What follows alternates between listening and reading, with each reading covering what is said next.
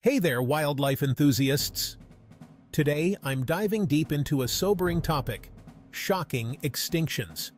We'll explore 11 incredible animals that have vanished in the last 300 years. Let's get started.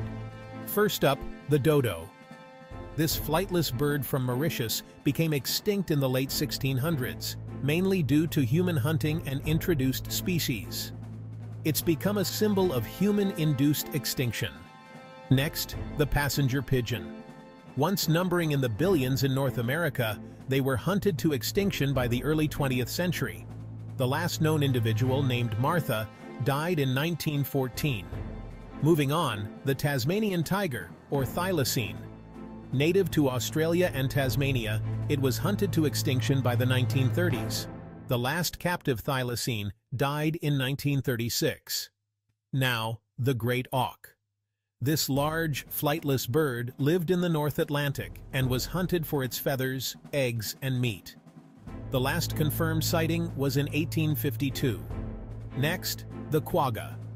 A subspecies of the plain zebra, it roamed South Africa and was hunted to extinction by the late 19th century. The last wild quagga died in 1878. Let's talk about the Caribbean monk seal. Overhunted for oil and fish, it was last seen in the early 1950s.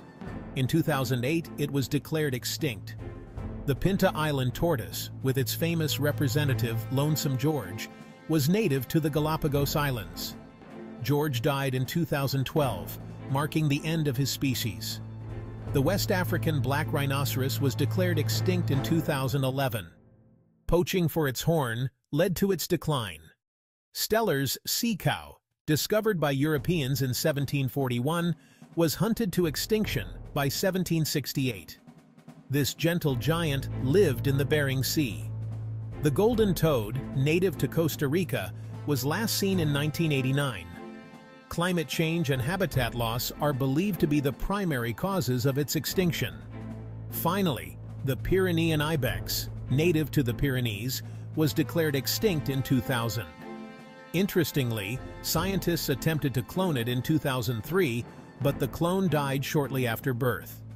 These extinctions highlight the impact humans have on wildlife.